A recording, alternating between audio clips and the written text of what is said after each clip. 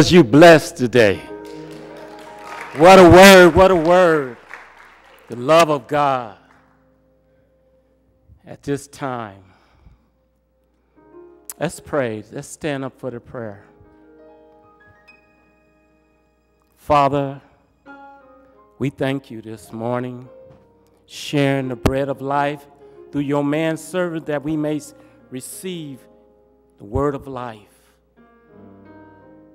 Father, we thank you for sacrificing your son on our behalf. Thank you for not dealing with us after our sin that you could have, but you showed us mercy. Father, as we move into the next part of the service, Father, I pray that you prepare our minds and our heart to realize the great sacrifice that you have made through your Son as we take part of this communion. You say, do this in remembrance of me. Thank you, Father. So we won't forget you, and when we do forget you, let your Spirit bring us back to remember what you have done for each and every one of us. Thank you again for your goodness and your mercy, Father. We thank you, Father, in your Son, Jesus' name. Amen. Would you please take your seat?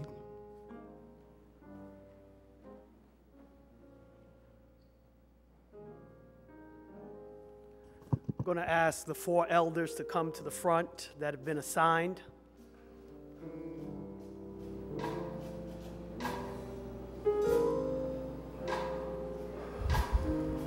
Let's get 2 on this side, 2 on this side. Has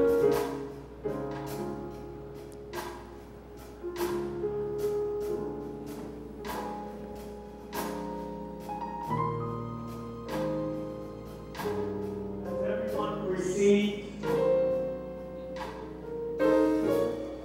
Or should I say, is there anyone that has been overlooked that you did not receive one of the disposable? We are utilizing and using the disposable. The wafer is on the top. If you peel it off, it's on the top part.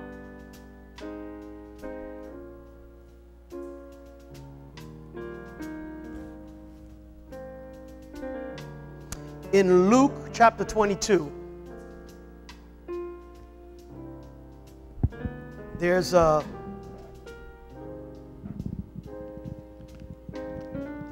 sobering message. It says, now the feast of the unleavened bread drew near, which is called Passover. The chief priests and scribes sought how they might kill him, for they feared the people. Catch this now. Then Satan entered Judas, surnamed Iscariot, who was numbered among the 12. And so he went his way and conferred with the chief priests and captains how he might betray him to them, and they were glad and agreed to give him money. So I want you to catch this now. Find yourself in the story. Satan entered into Judas. He left and met with priests, chief priests, and captains. Devised a plan that made all of them happy and got paid for it. You missed it. Just because your plans work, just because you get paid for it, doesn't mean God was in it. Amen. Satan entered into him to put forth a plan that looked good, but was not of God. When you examine your lives, don't examine it based on the immediate outcome of whether you got paid or whether you were able to meet with higher ups and big wigs and chief priests and captains, and you were hobnobbing with the CEO, and you were doing everything, and it looked good, like your future was being laid out, and you had everything lined up, but you missed the fact that Satan had entered you.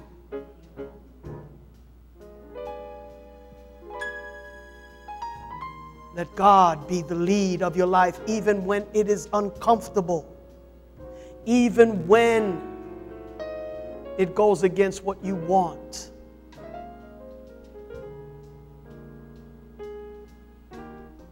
Examine yourselves. This is what communion is about. Examine yourself. Don't examine your brother next to you. Don't examine your sister next to you. Examine yourself to see whether or not you are in the faith. We'll have the reading for the bread, then the prayer for the bread, then the reading for the wine, then the prayer for the wine. Elder. Luke 22. When the hour had come, he sat down and the 12 apostles with him. Then he said to them, with fervent desire, I have desired to eat this Passover with you before I suffer. For I say to you, I will no longer eat of it until it is fulfilled in the kingdom of God. And he took bread, gave thanks, broke it, and gave it to them, saying, this is my body, which is given for you. Do this in remembrance of me. Let us pray. Our loving Father in heaven, we hold in our hand the emblem that represents the broken body of your Son, Jesus. The great price that he paid for us, that we may have eternal life. We ask, oh God, that you would bless this emblem, and that it will always remind us until he comes again that we are loved and a price has been paid. So bless this emblem, Lord, and bless your people. We humbly ask in the name of Jesus, with the forgiveness of every sin in thought, word, and deed. Amen. This time I ask you to take wafer. And in the same night that he was betrayed, he said, take, this is my body which is given for you. As often as you do it in remembrance of me.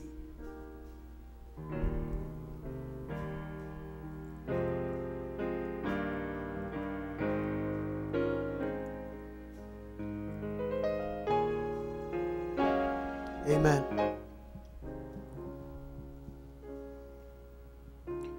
Continuing in Luke. Then he took the cup and gave thanks and said, take this and divide it among yourselves. For I say unto you, I will not drink of the fruit of the vine until the kingdom of God comes. Dear Lord, thank you for everything that you've done for us.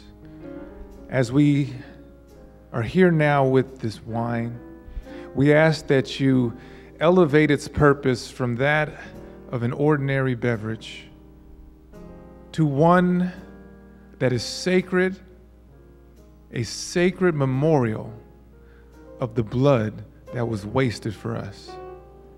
Thank you so much for being such a wasteful lover and savior of our souls. Yes. In your name we pray.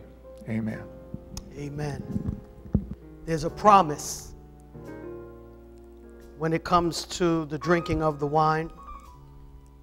He says, I will not partake of the vine again until I'm with you. So take, drink. This is the blood that was spilled for you. As often as you do it in remembrance of me.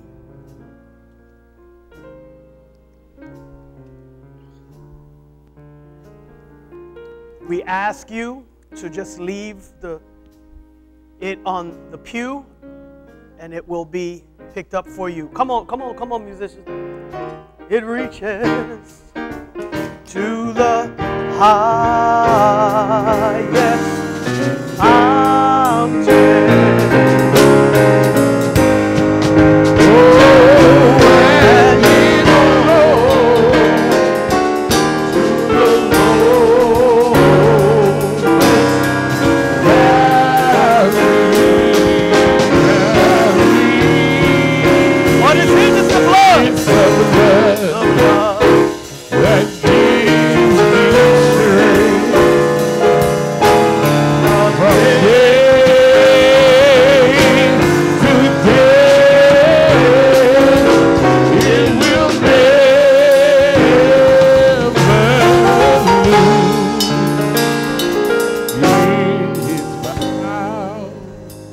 Normally do, and I'm just moved to do this. We're just going to spend time to give one person a testimony. There's someone that wants to share the goodness of God, not that you got this and you got that, but what God has been to you, how God has sustained you, how God has blessed you, how God has brought you a mighty long way. That if not for the grace of God, truth be told, you would not be here. Someone has a testimony and they want to share that today. I give you the opportunity right now. Just raise your hand. The first hand that goes up, there's a hand over there, Sister Clayton.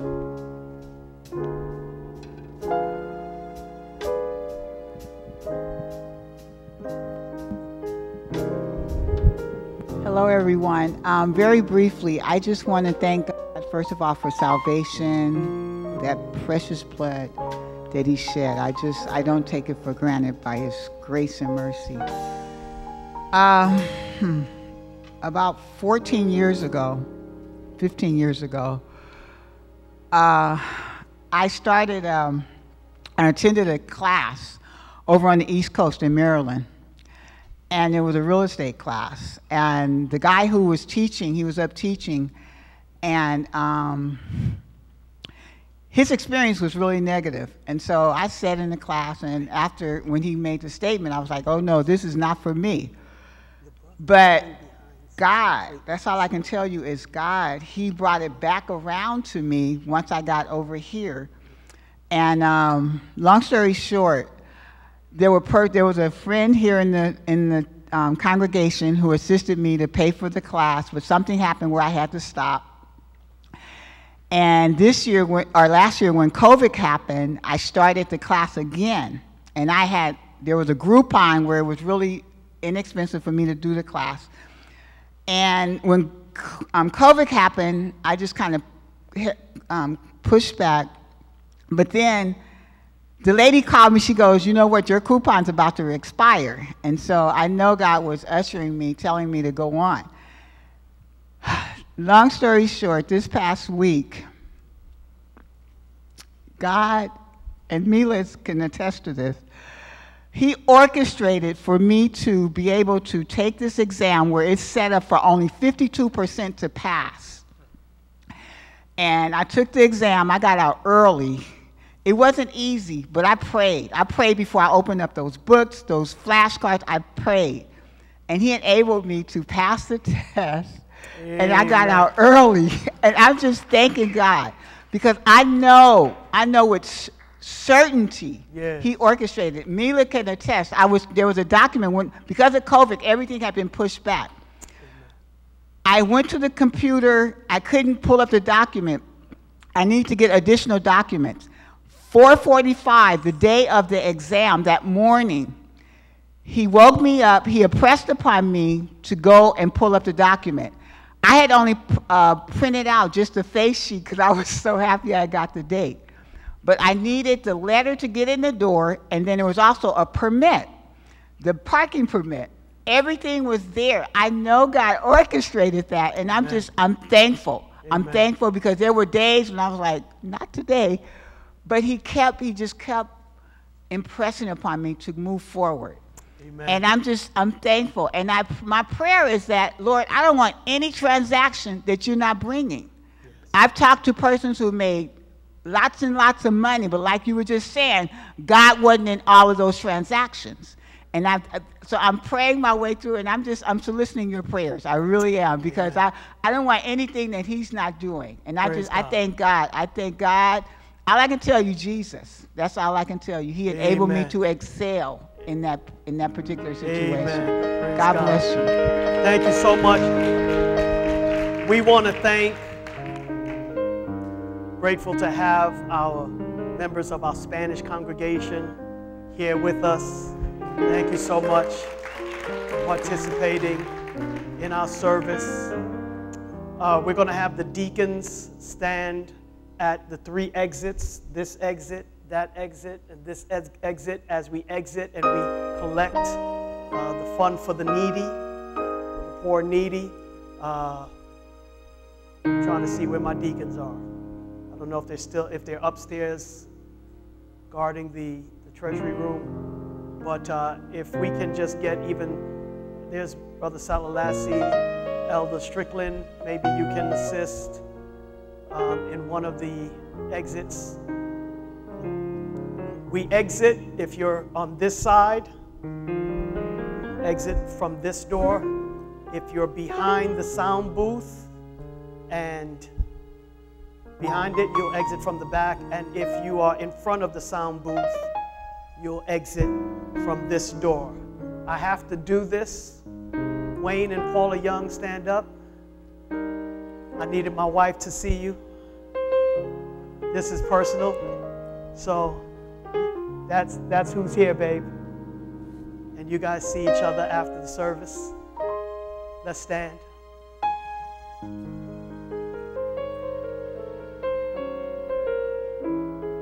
Play one of those good songs when we're going out. The Blood, or Father, we thank you for the time spent. Our hearts are lifted up, knowing the kind of Father that you are. Whether too much dust got on us and we got lost in the house, whether we thought we were smarter and we wandered away, that you had to come get us, we just are thankful for who you are. We lift up Brother King, who's in the hospital. We lift up Elder Farrell, who's recovering. We lift up all of our sick and shut-in during this time. Sister Carter's mother, recovering from her surgery. Hear this prayer, bless your people, and bind us heart and mind together. In Jesus' name we pray, may God, richest blessings rest upon you today. You are dismissed.